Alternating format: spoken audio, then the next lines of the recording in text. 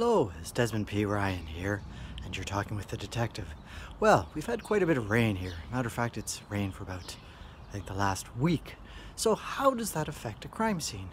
Well, in the mock homicide that we're following, the body is inside. It's been found at the bottom of the stairs, and we're working on the assumption that, in fact, the crime scene is indoors. But it's just an assumption. Maybe the body was dumped. Maybe he was killed somewhere else. In real life, in the Toronto Police Service, where I retired from, of course, we deal with a great deal of weather. Here in Toronto, we have rain and snow and wind. We pretty much get it all. And as you can see by my breath there, it's still pretty cold here. So, I talk about weather quite a bit in my book, Death Before Coffee.